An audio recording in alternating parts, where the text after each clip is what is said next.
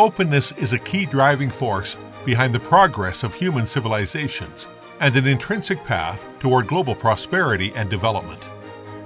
The electronic sand table that depicts the Hainan Free Trade Port's construction landscape, the simulation driving cabin at the Jakarta-Bandung high-speed train, a glasses-free 3D video of Pinglu Canal Project, which is an important part of China's new international land-sea trade corridor. These are some of the exhibits on an exhibition themed 10 Years of the New Era that epitomizes China's achievements, especially the ones that feature opening up. For 10 years, China's average contribution to global economic growth keeps at around 30%, making itself the biggest engine for global economic growth.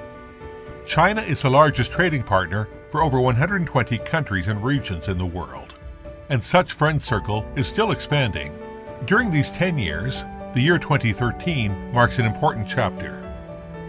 In 2013, Chinese President Xi Jinping put forward the significant Belt and Road Initiative, chartering a brand new course of common prosperity and development for the world.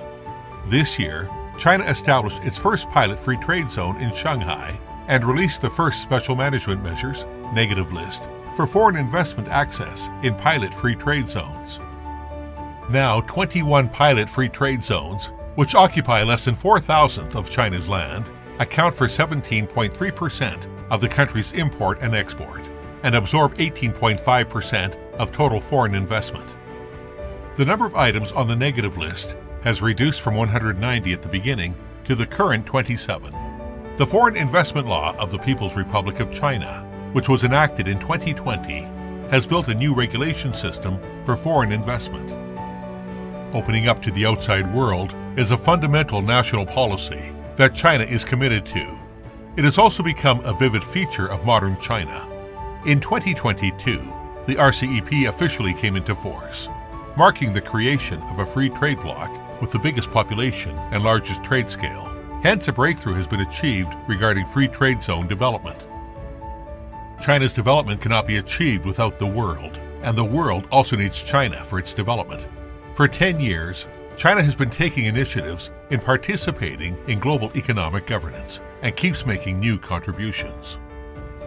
In 2014, China has worked with 21 member countries to adopt the Beijing Roadmap for APEC's contribution to the realization of the Free Trade Area of the Asia-Pacific, FTAAP. China has also contributed to the adoption of the G20 Guiding Principles for Global Investment Policymaking at the 2016 G20 Hangzhou Summit, which laid a solid foundation for the Investment Facilitation Initiative launched by WTO members in 2017.